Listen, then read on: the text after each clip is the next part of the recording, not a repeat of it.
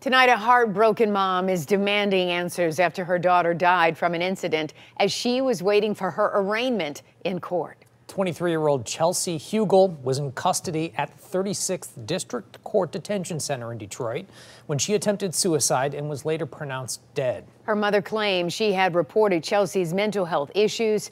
She tells 7 News Detroit reporter Brett Cast more should have been done to prevent this tragedy. Well, September 17th, Chelsea Hugel was taken from Wayne County Jail here to the 36th District Court for her arraignment, but sadly it never happened, and now the court says changes are coming. Obviously, she wasn't watched in there, so just way too young.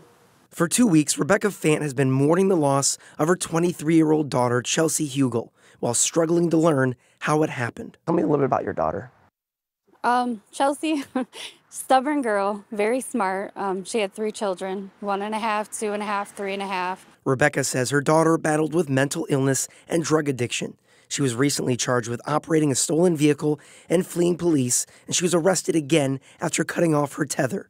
While in custody at 36th District Court, waiting to be arraigned, she took her own life. It shocked me, and because of the fact that I reported her mental illnesses and some drug addiction, that they weren't watching her. The court claims they weren't aware of her mental health concerns and say security officers checked her every 15 to 20 minutes, adding in a statement, quote, "Tragically, between 2 of those checks, the detainee used a cord from a payphone in an attempt to take her own life.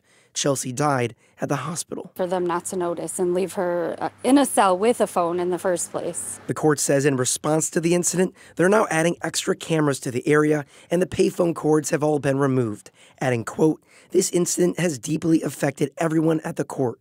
We are profoundly saddened by this loss, and our deepest condolences go out to the individual's family and loved ones during this incredibly difficult time." Those 3 kids now, just because someone didn't do their job, have to grow up without a mother.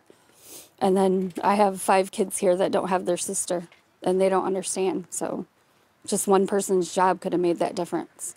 And Rebecca says at first she got conflicting answers about what happened and hopes to learn more about her daughter's death. In downtown Detroit, I'm Brett Cast, 7 News Detroit.